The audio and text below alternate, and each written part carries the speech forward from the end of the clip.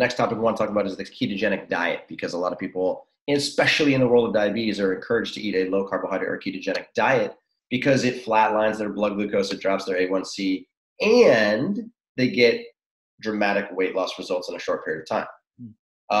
You've done many videos here about about ketogenic diets and whether they're safe or not.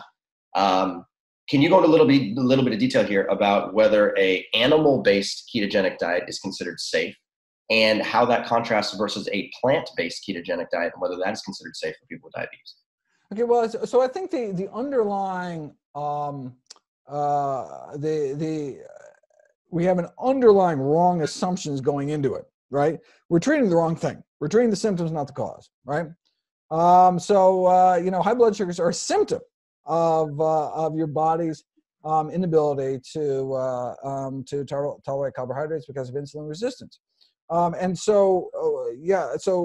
the symptoms doesn't do anything to treat the underlying cause. In fact, it could potentially make the cause worse if you're eating all the saturated fat and it's getting clogged in your muscles, liver, and pancreas, and worsening your insulin resistance. So you could have beautiful blood sugars, and because you're not eating any carbohydrates, but your disease is actually getting worse at the same time, such that, a banana 3 months ago, before you started this diet, would give you a small bump, and it's even worse now, even more carbohydrate intolerant after a month on the ketogenic diet. And since, thankfully, ketogenic diets are so unsustainable, when you do come off, you could be in a worse state of affairs than before.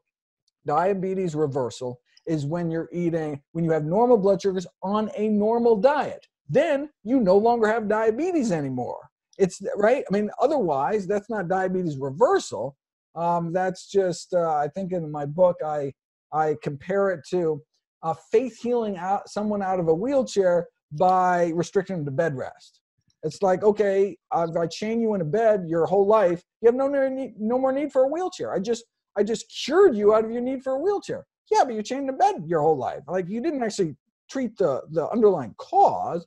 So I mean, plant-based, animal-based, ketogenic diets make no sense from a nutritional standpoint. It's like the opposite of one's recommendations of the American Diabetes Association, or frankly, any healthy guidelines for weight loss. Now, can ketogenic diets be helpful in some cases of intractable pediatric epilepsy or some rare genetic conditions where you don't have the glucose shuttle transporter in your brain? Yeah, sure.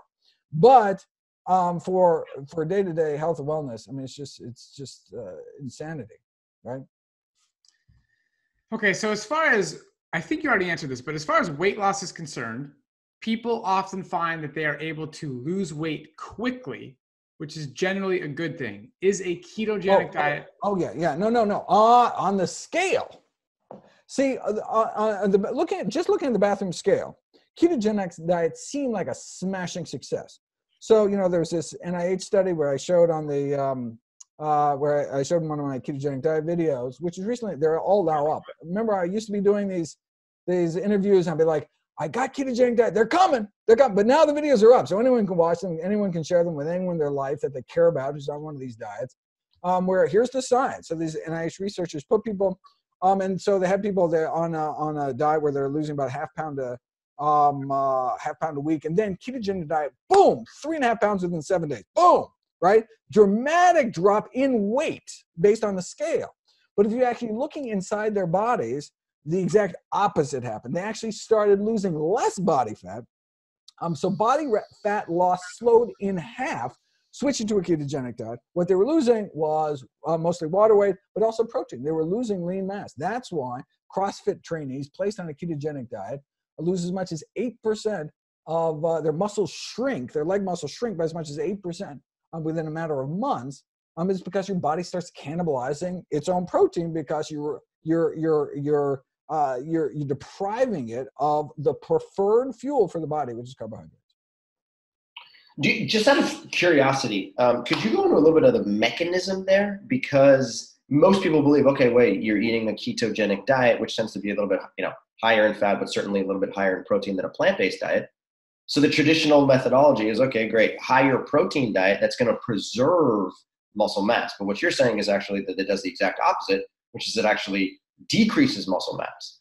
And the reason it does is because it's because of your big, beautiful brain, frankly.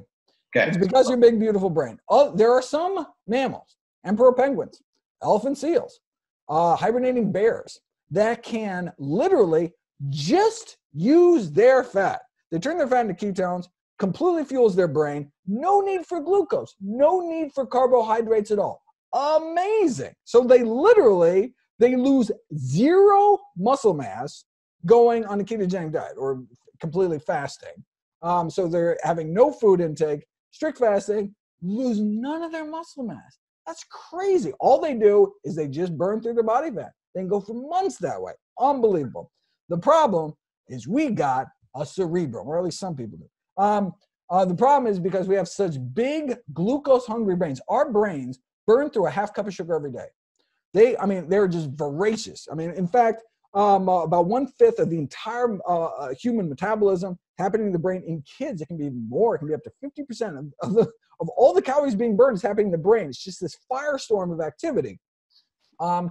And so although our liver can use our body fat, turn it into ketones, and shuttle it up into our brain, just because our brain can't use fat directly because the fat can't get through the blood-brain barrier. But we can turn fat into ketones and find a way to get calories into the brain to be burned. But it's not enough. Our brain continues to need a trickle of glucose, continues to need blood sugar to survive. So it still needs blood sugar, but you're not eating any blood sugar. Where's the blood sugar going to come from? So your body has to make blood sugar from scratch. What does it do? It looks around and it starts eating up your protein. It takes your protein, actually can convert protein into sugar and shove it up into your brain. Now, if that was all it did, in